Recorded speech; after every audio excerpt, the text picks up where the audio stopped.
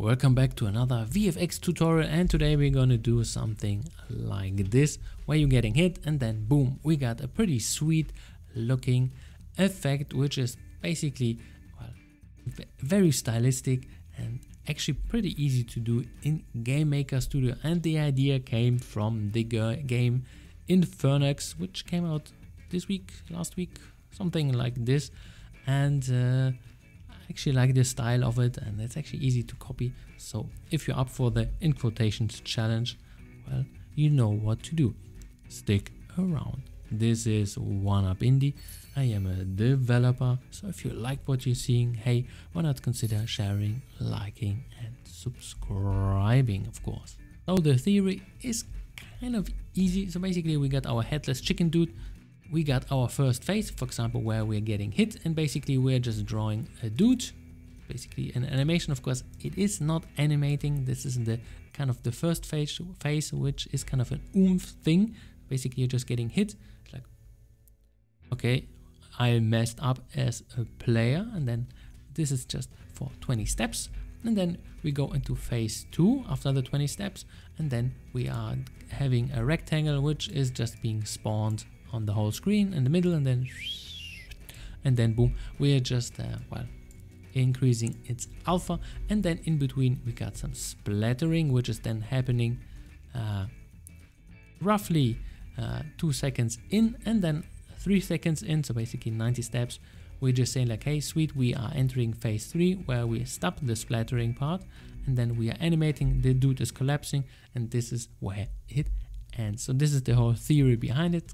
Kind of easy, and it's basically a 4-second animation with lots of little steps in between, but we're gonna do that hopefully under 20 minutes. Alrighty, so let's go into GameMaker. I'm just gonna prepare a few things. Alrighty, so basically for understanding this, I just have a nice little test instance objects in the room, which is on the right mouse button, just well, creating this death effect. And in this instance, normally I just use layer, but I think depth is a better choice. And why is that? Because let's say we got all these instances, and of course they got a depth assigned to them. So the highest one is at 0, and so minus values will be always above everything else, which is pretty good. So here, this is a nice and cheap and easy way to overlay everything, because well, the effect is on the highest layer, and of course, because this is depth, once this whole thing is getting destroyed, the layer is gone also. So this is the good thing about the depth system, which is then of course part of GameMaker Studio. So one thing from the very beginning, we got a nice little sprite. So this is animating. At the very beginning, we are kind of saying like, hey, no animation, therefore we will cap it to the first one. Then later on we let it animate, and then if we're on the last index, boom, we say like, hey, don't animate. So basically what I just did, I took this dude, and the lazy way, I just well, painted him completely. So this is the easy peasy way how you can, well, do this.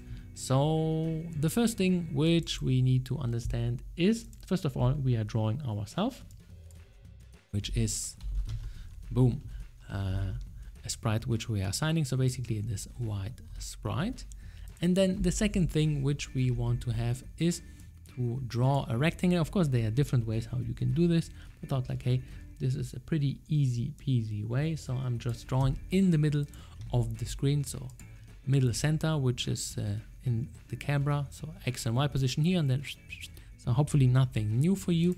And then we're just drawing a nice little sprite, which is a white. White is then of course important, because having a white sprite and you then tinting it with a different color gets the color, of course, the darker or the more the other colors if you're using, then it doesn't look good. So therefore a white color is the best choice. And of course center it in the middle, and then we're just going to stretch it everywhere.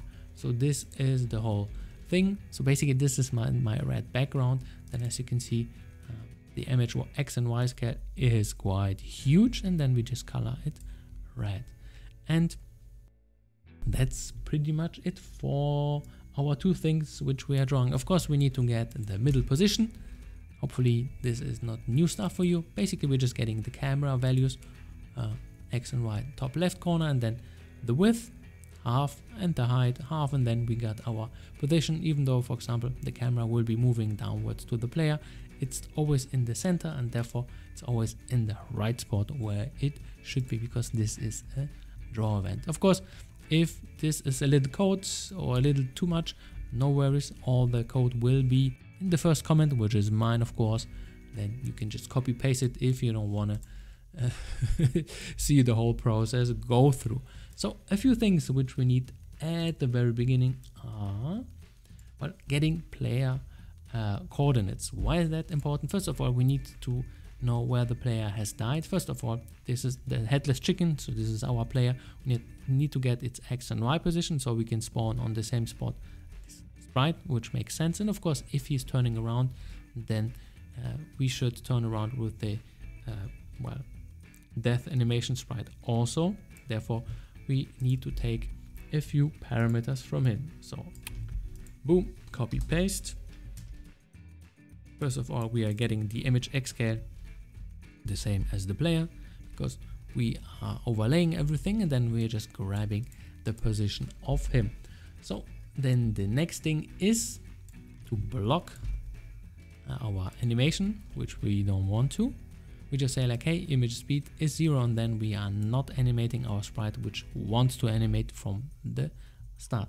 And then later on, we just say like, hey, once we're animating, just as the failsafe, we just say like, hey, so here animation end, this is where you can find it. I do it a lot of times, by the way, animation end. So basically we are just on the last sprite. We just say like, hey, stop animating once you animate it. This is a later thing, and then not necessary, but just stick it then to the last index, which is in my place, or my example 4. Alrighty, so the first things which we're having is basically well, our rectangle with an alpha value, and that at the very beginning is 0. So if we are, for example, we could start it, then we would just see this sprite appearing. Not very interesting, so therefore we're just gonna go into our phase 1. What do we do in phase 1? Well, we just say like, hey, after we got our first hit, because this is kind of crucial. You see that in a lot of video games or splatter movies, where you're just getting hit, and then there's a short realization phase, and like, and then something is happening. So basically this short delay is making it more impactful. So basically, how can we do that? Well, kind of easy with an alarm, which could be 20 steps or 30 steps. This is of course then up to you. And after we are that, we jumped into our phase 2. Of course, this is just for you, so you can see what's actually happening. There are technically no phases.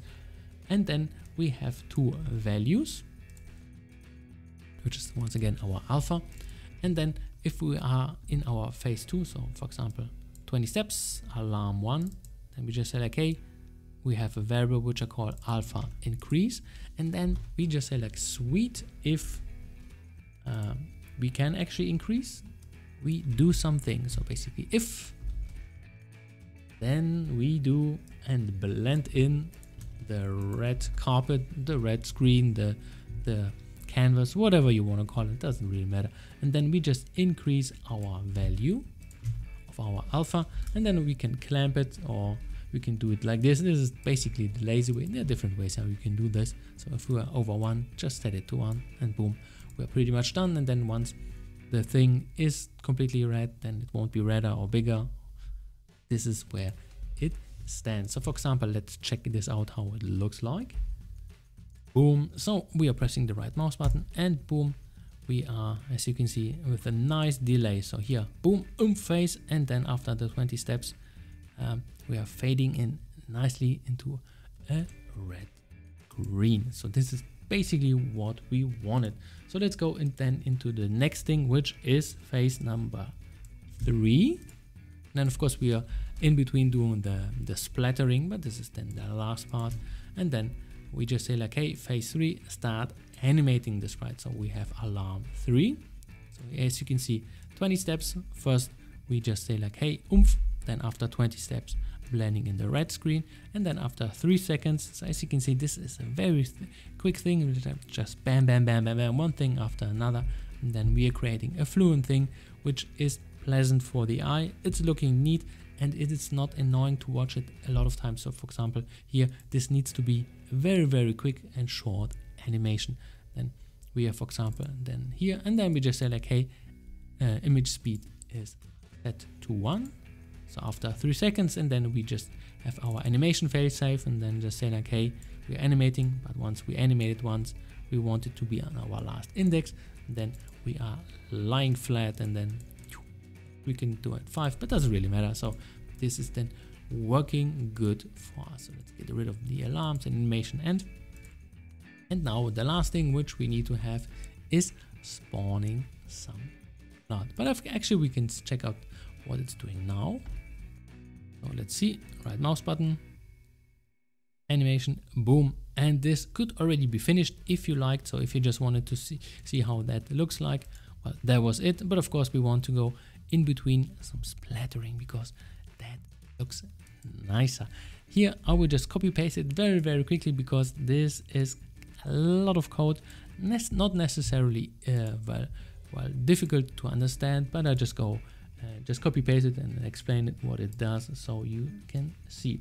So the last thing which we had here, we just do, as you can see, 60, which is then in between phase 2, and then it ends in phase 3. Because when we are in phase 3, we're starting to animate, so this could look kind of clunky. Therefore, we're just splattering a very, very quick while, and then once we are starting to animate, we just stop it. So therefore, we just have a nice little variable, which is then triggering our spawning of our splattering. So here, effects. So here, blood spawn, and then this is getting triggered by our alarm 10 or whichever you like. And then we just say like, hey, sweet, trigger it on. And then in our step event, well, we can do things. First of all, we need to have our failsafe. So if we are starting to animate, just say like, this is over. So we just say like, hey, stop spraying once we are animating. So if our image index is, I don't know, bigger than 1 or bigger than 0, it doesn't really matter.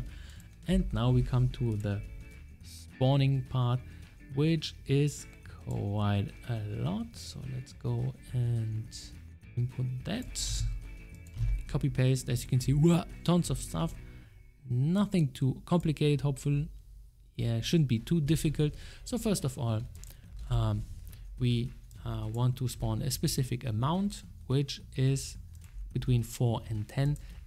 We're just saying like, hey, let's go for a random range. What is this? Well, once again, we are creating a thing, but now with a depth of -400. So this is not -200, it's now 400. So this is even above our reddish thing on the screen. And then we're just creating, completely forget all that. What is just important, you have a one sprite, which is white, and all the other stuff is just for extra animation. Nothing too fancy and nothing interesting for this video. And then we are creating, giving the thing, well, assigning it to a variable, give it some random gravity, give it a direction, so pointing downwards, giving it a specific speed. So once again, this is then up to you.